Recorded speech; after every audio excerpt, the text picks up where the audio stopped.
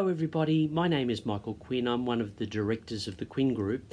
This week on Quintessential TV we will be discussing Out of the shadows, the issue of shadow directorship. A recent matter heard in the High Court has left the issue of shadow directorship out of the shadows. In Asic and King, the concept of shadow directorship derives from the definition of officer in the Corporations Act. An officer of corporation means a director or secretary who significantly affects the corporation's financial standing. Accordingly, it is possible to be treated as an officer of a company and be subject to the duties and obligations of one without formal appointment to the role. In this particular matter, Mr. King was CEO and Executive Director of MFS Limited, a fund management and financial services company.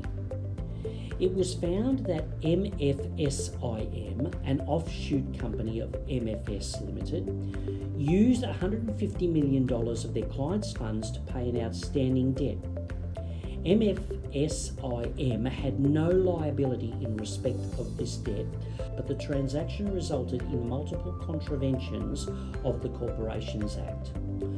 The issue was that Mr. King was not formally a director of MFSIM, and so he endeavoured to avoid directors' personal liability.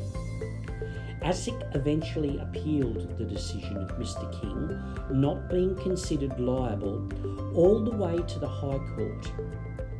The High Court reversed the decision of the Court of Appeal, noting that there was no requirement to be formally appointed as a director or secretary, the only requirement being that the other criteria of the Corporations Act be triggered. The implications of this decision relate to illegal phoenixing behaviour, a topic we have discussed in our previous vlogs.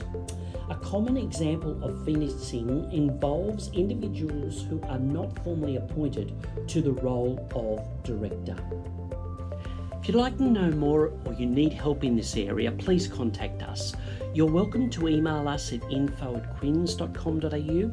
We'd love to get your feedback in relation to Quintessential TV, so please like, comment and subscribe. We look forward to seeing you all again next time. I'm Michael Quinn. Bye for now.